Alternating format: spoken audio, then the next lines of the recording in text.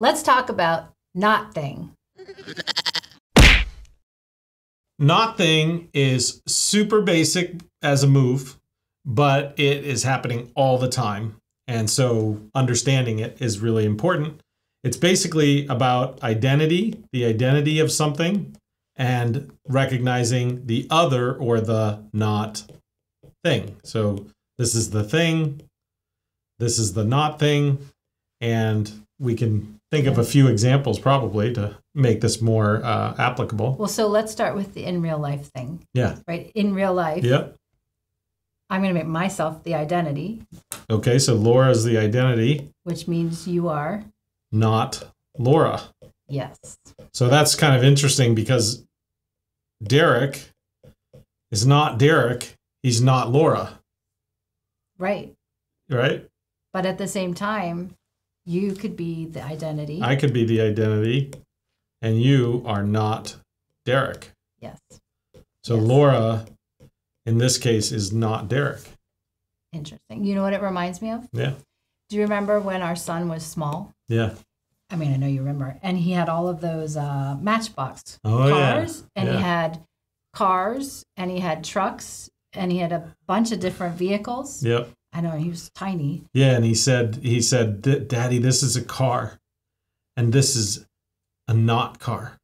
That's right. Right? And he was talking about trucks, but he hadn't learned the word for trucks yet. So he was building his sort of cognitive landscape of there's this thing called a car, and he knew that. Mm-hmm. And he knew these things weren't cars, but he didn't have a word for them yet. So they were just not cars. And they'll remain not cars forever, but eventually they'll also become trucks. And then cars would be not trucks.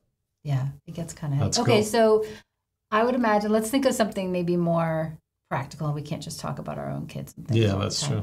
So one of the things we were talking about is in business when you're trying to figure out your market. Yeah. Like, who are your customers? What's your market? Market, not market. So what's the other to the identity of your market? So you have to figure out what your market is, and a huge part of figuring out what your market is figuring out what your market isn't, or the not market. So maybe you're saying, well, we're not selling to kids, and we're selling to 25 to 45-year-olds. Right. So we're not selling to them, and we're not selling to kids. And so our market is 45 to 65-year-olds or something like that, right? Right. And then we would further define that have a certain type of problem or an issue that we're trying to solve or something like that.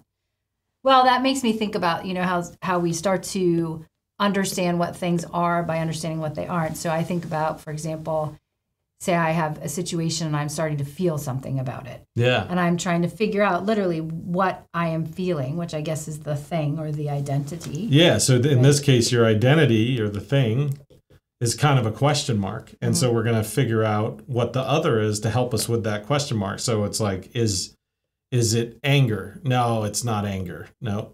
Is it fear? Yeah. Oh, no, it's not fear. Is it happiness? No, it's not quite happiness. Is it sadness? Oh, yeah. Okay. I think I'm feeling sad. Right. And so kind of a process of elimination of the other gives you the identity. So it's simple. Very simple. But it's important. Important and ubiquitous, meaning it's happening literally every second of every day.